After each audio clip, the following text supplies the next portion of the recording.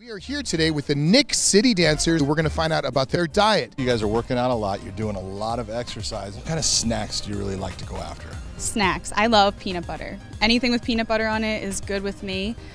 Specifically, I love peanut butter sandwiches, but sometimes the bread could not be so good for you.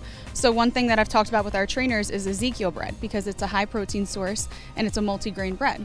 Look at you going right after the Ezekiel bread. All right, what's yours? My favorite snack, probably some trail mix and some dark chocolate. I have a sweet tooth, so I'll throw in chocolate whenever. That's honesty. I like to start my days off with Greek yogurt for the protein in it, and then I like to put a lot of fresh fruit in it, stick a little honey, a little granola, mix it up, but it definitely helps keep my energy up throughout the day. One of my favorite snacks is broccoli and hummus.